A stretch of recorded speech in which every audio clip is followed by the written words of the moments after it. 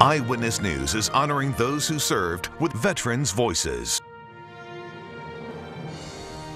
Hello and welcome to Veterans Voices. I'm Nick Toma. I'm Candace Kelly. We owe a great deal of gratitude and respect to the men and women who valiantly fought for our freedoms and those who continue to fight. In the next half hour, we will highlight our area veterans and programs that honor their service.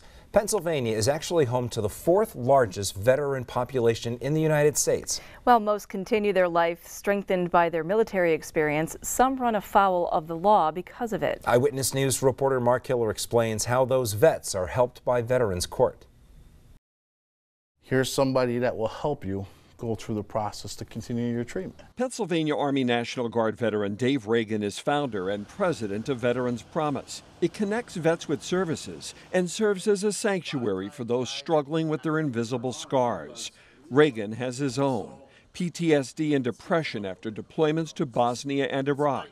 After his discharge, he became suicidal and had a personal run-in with police in 2014.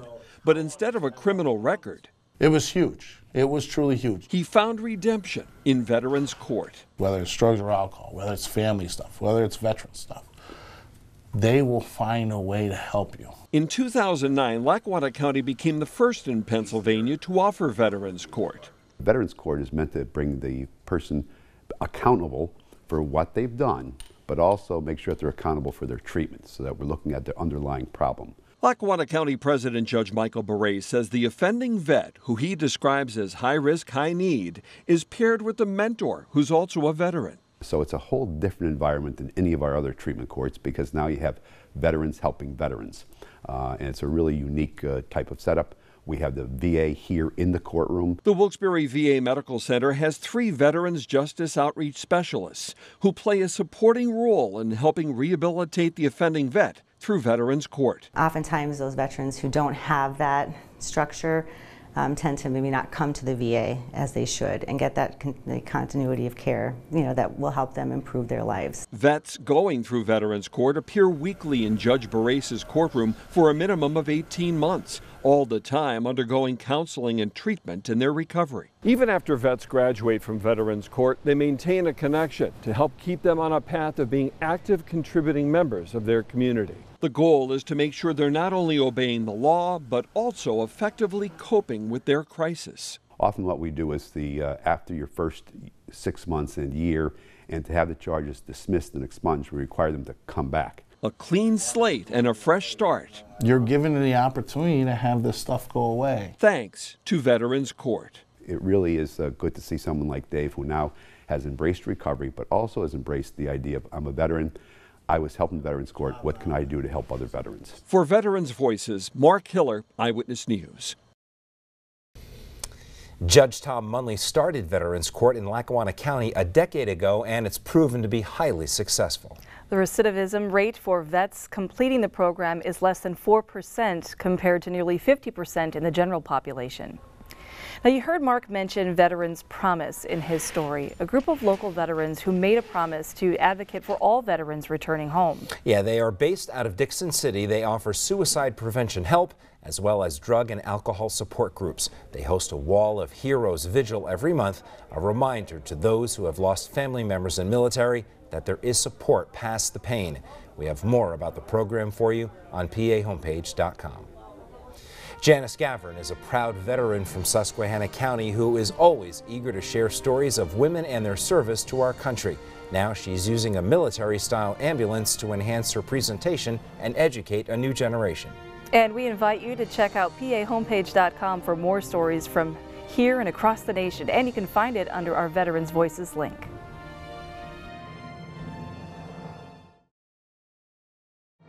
Eyewitness News is honoring those who served with Veterans Voices. Janice Gavern is a United States Air Force Vietnam-era veteran from Susquehanna County who is very proud of her service to our country. This retired Air Force Reserve captain's new mission includes sharing women veteran stories and showing off her military ambulance. Eyewitness News reporter Cody Butler spent some time with her talking about her military career. There were a lot of women in the military, and the government tried very hard not to emphasize it. Janice Gavern is an Air Force veteran. Growing up in Scranton in the 1950s, she never thought she would join the military until college was not an option. I couldn't afford it on my own, and the military was one way of earning the GI Bill. Janice enlisted in 1967, not only to get a degree, but to demonstrate that women can defend the United States. Even though we weren't required to defend it. So this was a way to do that and to do something to support our country. The now Susquehanna County resident did just that for more than 2 decades in the Air Force Reserve, retiring as an Air Force Reserve captain. Through school and training, Janice became a tech sergeant. For 14 years, she specialized in logistic planning for equipment that was being developed 20 years out. That was very interesting to me and very rewarding. I mean, you felt like you were really accomplishing something. Until a health concern. I was devastated. Janice developed asthma. Now, you wouldn't think too much of asthma, but at the time, that medically disqualified me for worldwide service. So basically, I got a letter in the mail one day that said, thank you for your service, go away. From there, she didn't talk to anyone about her time in the Air Force. 5 years later, she opened up when Janice and her daughter made a spontaneous decision to attend a Native American powwow. Now, if you've never been to a powwow, and I hadn't, I did not realize how much they support the military. Ahead of a traditional dance, they asked, is anybody out there a veteran? If you're a veteran, we invite you to come up and to dance with us. I look at my daughter, I go, I was a veteran.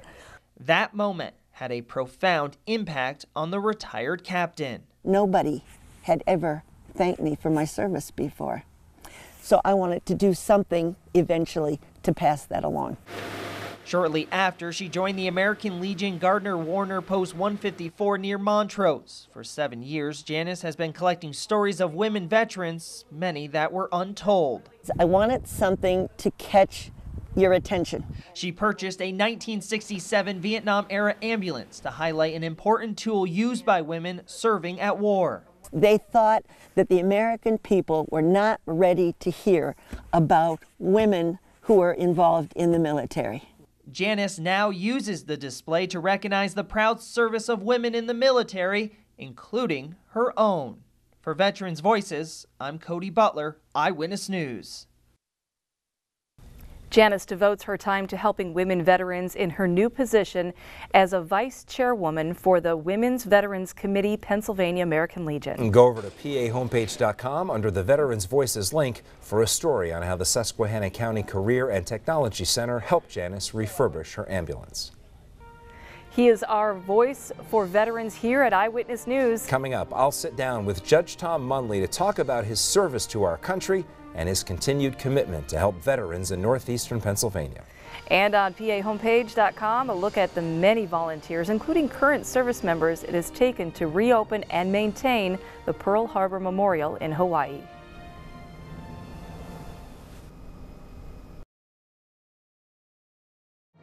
Eyewitness News is honoring those who served with Veterans Voices. You probably know Judge Tom Munley as an advocate for local vets through his Veterans Views segment seen on Eyewitness News. But his history of service actually began as a 22-year-old Army private thrust into the middle of the Vietnam War. The Jessup High School teacher went to basic training in South Carolina in 1969, and just 3 weeks after arriving in Vietnam, he was facing down the enemy in a rice paddy in pitch black midnight. It was his first time he'd ever fired a gun in anger. My squad leader said, they're coming at us, there's movement. He was looking at infrared, we used to have infrared lights. He said, they're coming at us. So he said, don't shoot until I shoot.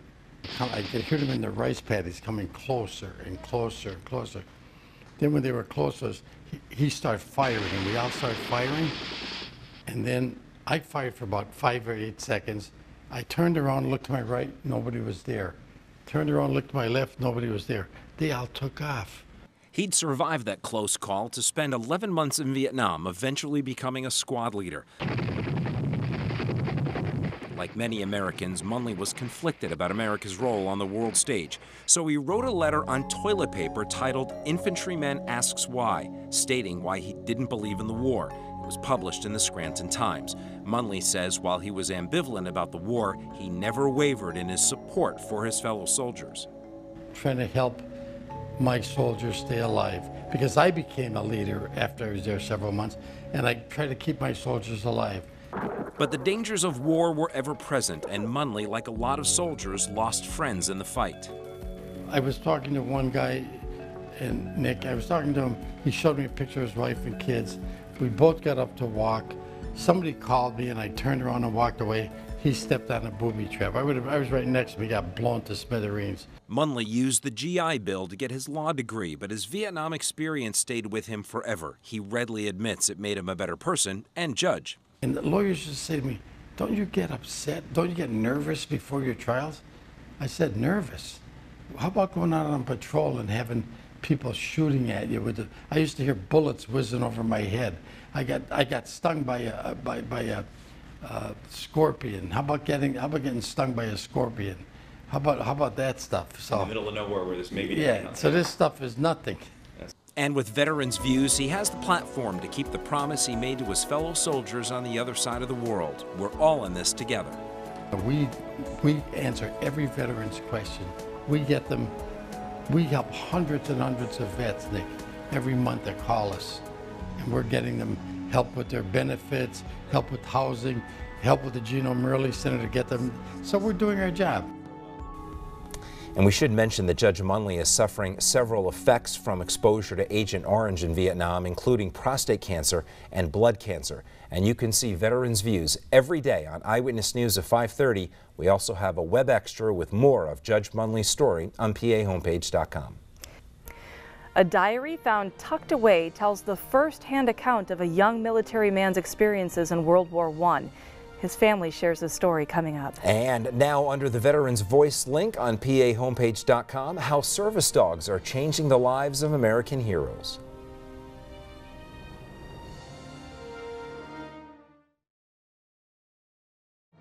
Eyewitness News is honoring those who served with Veterans Voices.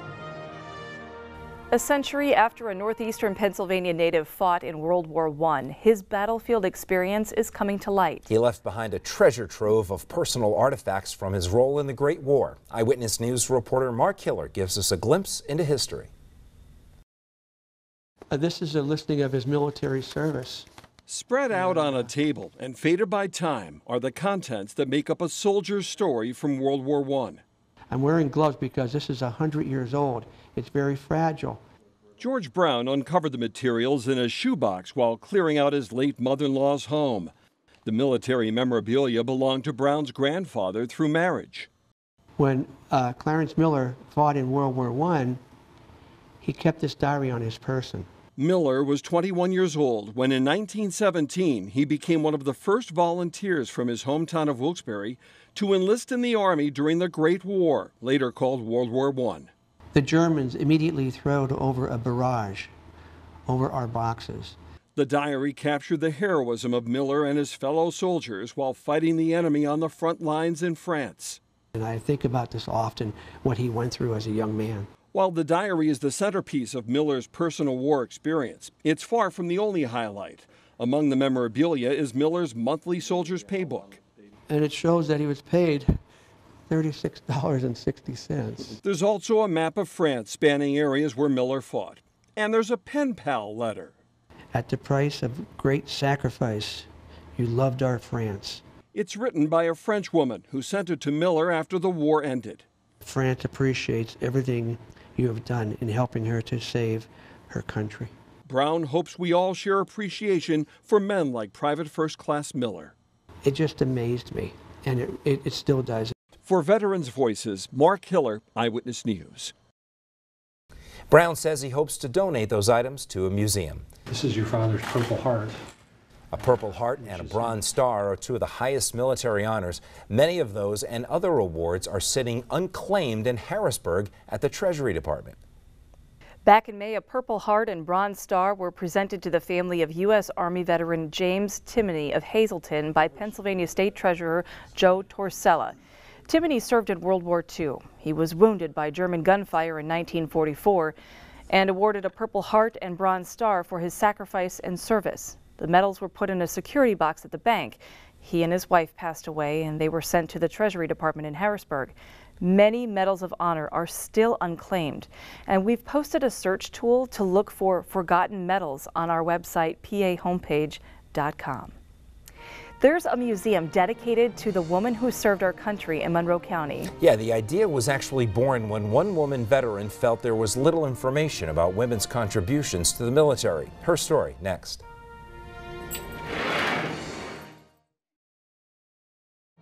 Eyewitness News is honoring those who served with Veterans Voices.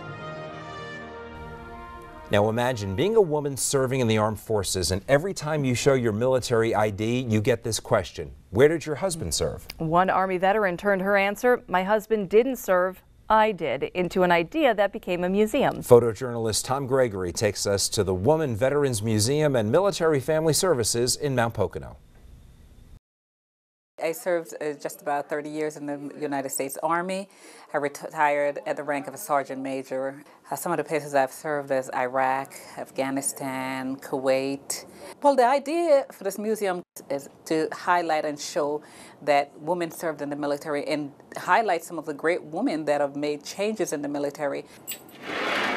The museum was open in June 8th. I love to say from conception to birth of the museum, it took us about 5 months. At first, I said we should name this museum the Wow Museum, because everyone that walks through the door always go about and go, wow. The cots have always been a sore point of contention. During my term, I used an Alice pack, which is like a metal framed backpack.